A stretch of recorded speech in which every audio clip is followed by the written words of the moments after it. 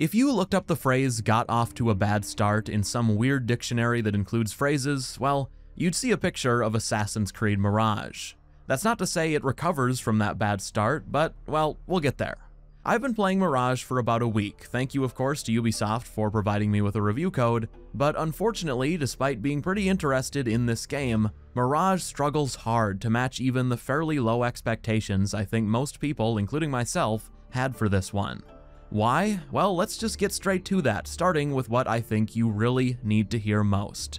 Listen, if all you want out of Mirage is for a few boxes to be checked, boxes that will give you the slightest little feeling of nostalgia towards the early games, then you will get that here, if you don't care at all about the execution of any of those ideas. Yes, stealth is a bit more important this time around, and yes, you're playing as an actual assassin in a classic setting, but to be completely honest and upfront with you, after over 25 hours with this game, which is about everything, those checked boxes are almost the only appeal of Mirage. Sure, they're great for marketing a return to the roots, but what actually matters, you know, the content of the game, well, it falls short almost across the board, with just a couple of exceptions. I mean, the combat, story, and parkour, woof, we will talk about those in a minute, but first, what does this game get right, if anything, or at least, what does it not completely miss the mark on? Well, the one part of Assassin's Creed Mirage that feels like a ton of care went into it is the setting, Baghdad. Mirage's map is small, and for the most part, it's just the city and some surrounding empty desert, or mostly empty, but Baghdad itself is well put together. Only the structure of it is quality though, and I want to stress that, because for a game that's releasing in 2023 with only one major location, Mirage's open world is shockingly hollow, and I say that relative to the standards of this series. While the city may look sort of lively at first glance because plenty of NPCs are walking around, just know that what you see is all you get. That being nameless NPCs you can't talk to that wander aimlessly in a world you're unable to interact with. I wish I were exaggerating for effect, but I'm not. When you aren't doing a quest, there is no one in this city you can speak to aside from merchants. And while one of the official gameplay showcases hyped up open world events, you know, the type you should be able to stumble upon while exploring, I am telling you that those are so rare they're hardly even worth a mention. I was 11 hours into my playthrough before I came across one of these. One. And keep in mind that Mirage is a game that will have you going back and forth across the same sections of the map constantly. In the early hours before grinding out the fast travel unlocks, which really is a grind, you'll be spending more of your time getting from objective to objective than you will doing quests. And because the city feels like a hollow shell, one of your only options for entertaining yourself while moving through it is the parkour system, which, I'm not going to sugarcoat it, it's pretty subpar in Mirage.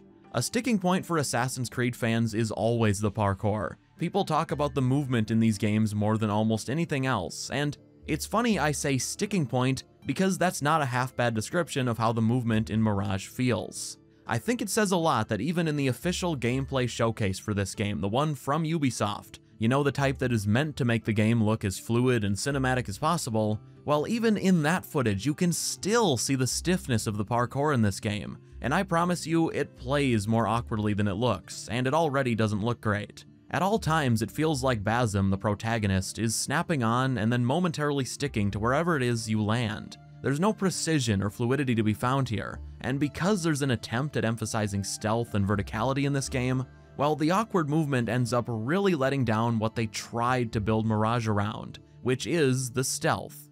I say tried because whether it was or not, Mirage rarely gives you the impression that it was made from the ground up as a stealth-based game. Instead, almost all of the "we're returning to the roots" mechanics feel a little tacked on, like they're less of a core feature and more an angle, one that could be used to market a game that started out as a DLC to Valhalla, because at its core, that's what Mirage is and that's how it feels. Now, even with that being said, I should point out that the stealth isn't horrible. In fact, it's probably the best thing this game has going for it gameplay-wise, even if that's not really saying much. When you start, it's about as basic as can be, you know, crouch, press one button to kill, and that's it. If you've played a game released in the past 15 years with stealth as like a side mechanic, then you know what you're getting into here, just with potato AI that's worse than I could have ever expected. I mean, you will kill guards directly in the line of sight of others and they will not notice, ever, so you better get used to playing around the very stupid enemies if you want to have any fun at all in Mirage. That is, if you're planning to play it. Now, there are some positives which kind of bring the stealth gameplay up a bit, like the gadgets you eventually unlock are pretty fun. The throwing knife, the blow dart, the smoke bomb, all solid, and they did help add some variety to the stealth, which was much needed, especially once you get them upgraded. What's more important though is that the gadgets did me the huge favor of letting me avoid melee combat a little more often, because Mirage really punishes you for open combat, just not in the way you might think. I say it punishes you not because you're meant to stealth all the time, you aren't and won't be given a choice in some cases, but instead it punishes you because the combat in this game is a punishment in itself. There is nothing to melee combat in Mirage, it's just press one button to parry, then press one button to kill 80% of the time. The remaining 20 you'll be fighting the other enemy type, and yes, I said other because for the most part there are only two, the regular and large guards, and against the big boy you just have to dodge to the back of them before awkwardly hacking away at their backside to chip their health down.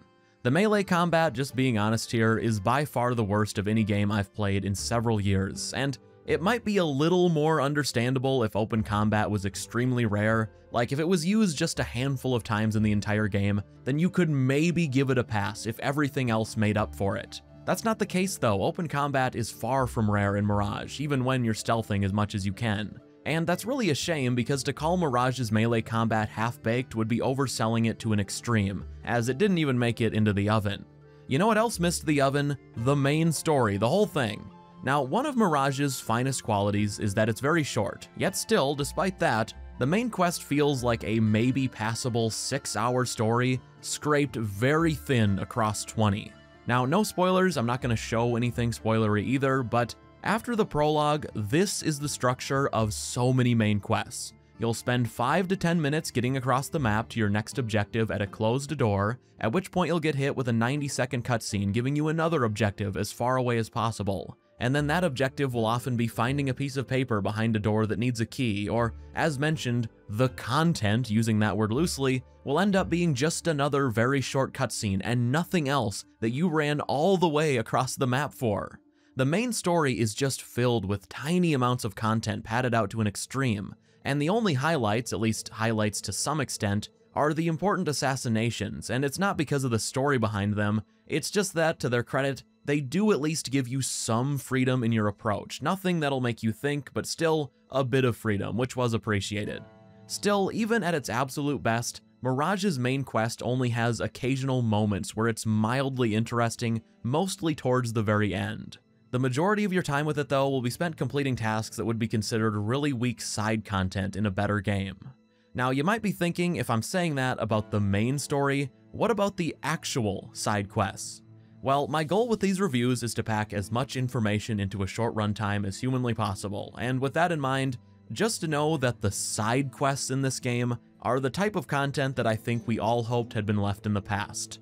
These quests almost exclusively come in the form of assassin contracts that you pick up at a notice board in your home base, and upon accepting them, get ready for endless escort missions and constant, very repetitive requests to steal items from houses. And of course, I couldn't ever forget the high-octane foot races, where a guy wants to race you for some reason, and that's it. There's essentially no story at all to these, the NPCs just say exactly what is required to give you the task and near nothing more. Side content in Mirage exists as a way to grind for resources, and that's about all. In fact, the bar got so low that around 9 hours in, I had to stop myself when I realized that I was impressed after the game required me to pick up an explosive and move it slightly so I could blow something up. Why had I suffered brain rot to the point where that surprised me? Well, because moving that explosive a short distance was the most I'd had to engage my brain in nearly 10 hours of gameplay. And while again, I wish I was exaggerating for dramatic effect, I'm not. Now, a few closing things to note before wrapping this up. Mirage does have microtransactions, which are mostly cosmetic, but you can also pay to immediately reveal the locations of all collectibles on the map. And it's worth noting that collectibles in this game include weapon and armor schematics, because how you upgrade your gear is by finding schematics out in the open world, meaning you'll need to come across the exact schematic that is specific to the piece you want to upgrade. The other collectibles are all about what you'd expect, your standard treasures, relics, and little bits of lore that are mostly historical, you know, like what were the bathrooms like in the pre-Charmin era. And overall, that lore did seem like it was curated with care. I really liked that. Now, you also might have noticed that I skipped over talking about the very small skill tree in this game, and that's because there's very little to say about it. The skills are almost all very basic quality of life improvements, like being able to carry an extra health potion, or there's one that increases the range of your eagle vision, that sort of thing. Ultimately though, after beating this one, I just feel that Assassin's Creed Mirage is a game that never even really makes a solid attempt at being worth your time. It doesn't excel at anything really, while even its very best moments are average. And in a year like this, is occasionally average good enough? I don't think so, and while Mirage was never going to be the game to innovate, I really think this entire franchise is in desperate need of taking a major step forward, because without one, sooner or later, it's just gonna end up getting left behind. Well, that's all for today. If you enjoyed this review, consider leaving a like, as that's how YouTube decides what is worthy, and I will see you in what comes next, as I have a couple more big reviews planned for this month, as well as another big Witcher 3 video I've been working on, so consider subscribing if you'd like to see those. Thanks to the channel's patrons, as always, for their support, and that's it. See ya.